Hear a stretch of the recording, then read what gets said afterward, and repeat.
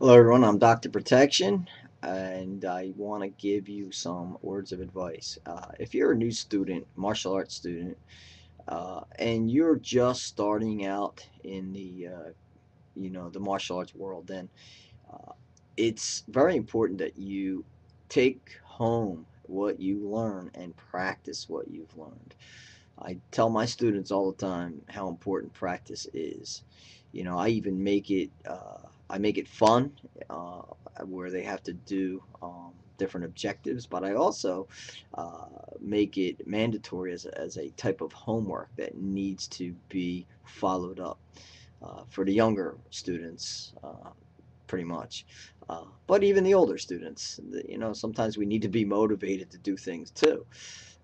And we do live pretty busy lifestyles these days. But can you find 10 minutes of time at home to do a routine? Of course you can. If you look at how much time you waste, it'll probably blow your mind. You waste more time doing things than you can ever imagine.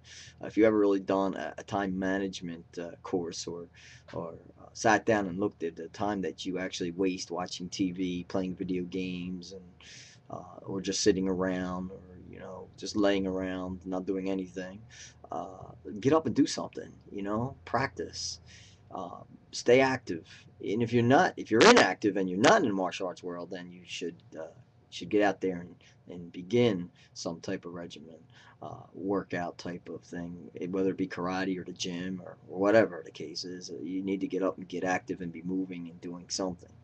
But for you karate students out there, what I recommend you do is go home and practice. And when you practice, practice what you've learned, but as well, I want you to practice the techniques in a series.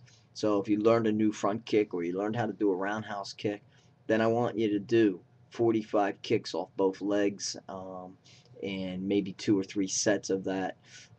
I'm not talking about hours of training, 10 minutes, 15 minutes, 20 minutes a day. But dedicate yourself to that time. Um, Set a goal, plan your work your plan, and stay focused. Most important. All right, I'm yours in safety, Dr. Protection. I hope this helps. Take care. See you soon.